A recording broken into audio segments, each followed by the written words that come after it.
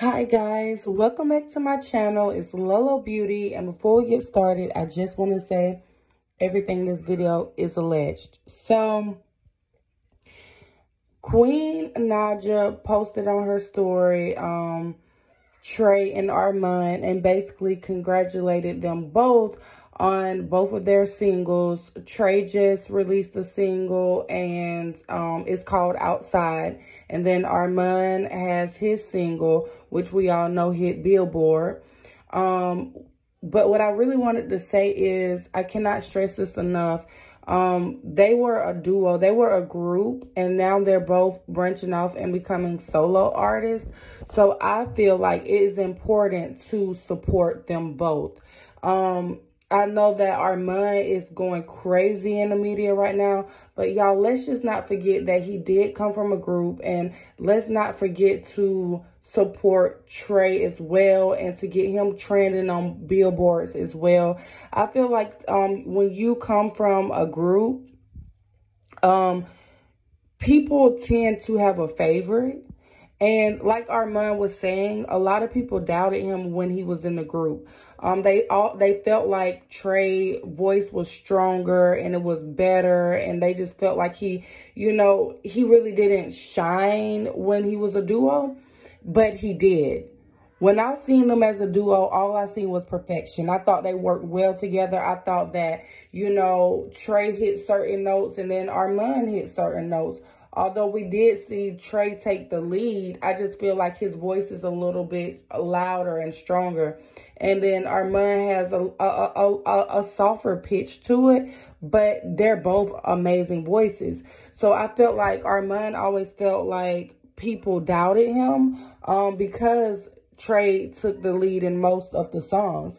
And I just feel like I just don't want y'all to forget that both of them have passion for music. So let's not forget to support them both. I think it's very important. And like Queen said, she remembered when they was scraping $5 for a Caesar's pizza, and now look at them. It is amazing to see the growth in all three of them. Just to see Queen, she was just on tour or with Mary J. Blige, and then you're seeing Armon, where he is now in his life, and then you see Trey just on his solo journey, killing it. Trey don't bother nobody. He is in his music bag, and that's where he's always been. When you look at Trey, he's definitely in love with his music. That is all that he pursues. So I know that Armon has a lot going on in the media right now, but I feel like it's definitely important for us to support both. And just like y'all got Armon on Billboard, let's get Trey on the billboards too. Because how cool is that to see a duo both trending on the Billboard? Because people tend to, when someone comes from a group, like how Beyonce had Destiny's Child, or, or Escape, or it's always, or Justin Timberlake when he was with NSYNC. Was it NSYNC? Y'all, I don't know. The group's so old. What I'm saying is, it's always that one singer that shoots above, and then the other singer kind of gets, pushed to the side. And I felt like Armon thought that was him, but it wasn't. Actually, he grew so much as a solo artist.